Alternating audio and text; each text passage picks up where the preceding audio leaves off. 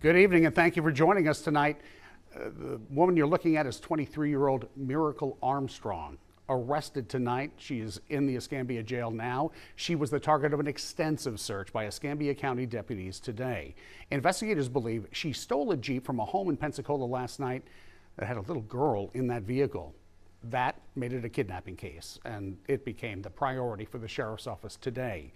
That little girl was reunited with her family last night, as we showed you, and an Amber Alert was quickly called off. WEAR's Yona Gavino is live in the studio right now, and Yona, Miracle Armstrong is a mother herself.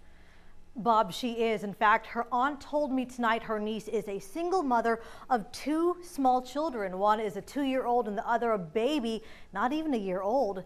She said a mix of family struggles and personal problems with drugs led her niece on a destructive path.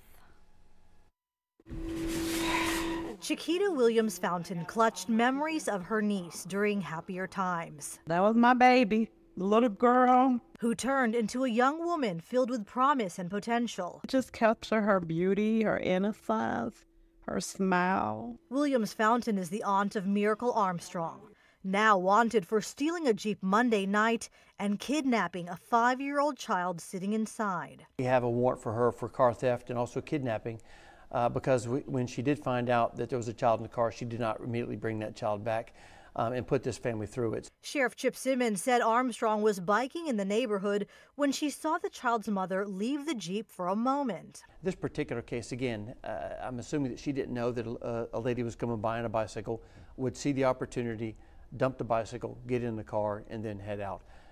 Again, I just want to say how proud I am of the men and women of the Escambia County Sheriff's Office and how proud I am of the cooperation between the Sheriff's Office, Pensacola Police Department. Our cameras were rolling as little Isabel Batista's mother charged down the street and swept her from the arms of the sheriff. Armstrong's family hasn't heard from her after she vanished when she abandoned the Jeep outside a Pensacola bar. We as family want to know. We want to know too what led her to the point where she's at. No one's heard from her. Tuesday night, we looked up court records and found Armstrong has a long criminal history. Her charges range from battery to DUI, and less than 3 weeks ago, she was arrested and charged with stealing a car. I feel like it's a bad dream that I just want to wake up and this is all erased. In that case, an arrest report reads someone loaned Armstrong their car, but called deputies when she didn't return it and started ignoring his calls.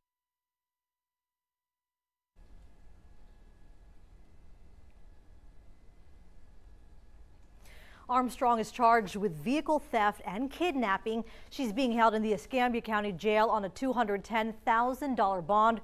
Her first court appearance is set for December 1st. Live in the studio, Yona Gavino, WEAR News.